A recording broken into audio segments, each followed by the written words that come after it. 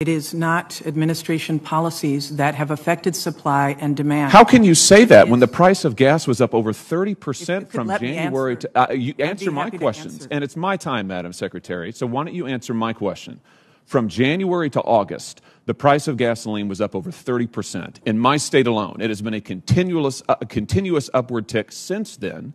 And here's what your president did when he first came to office. He immediately re-entered the Paris Climate Accord. He canceled the Keystone Pipeline. He halted leasing programs in ANWR. He issued a 60-day halt on all new oil and gas leases and drilling permits on federal lands and waters. That's nationwide. That accounts, by the way, for 25% of U.S. oil production. He directed federal agencies to eliminate all supports for fossil fuels. He imposed new regulations on oil and gas and methane emissions. Those were all just in the first few days. Are you telling me that's had no effect on our energy supply? 94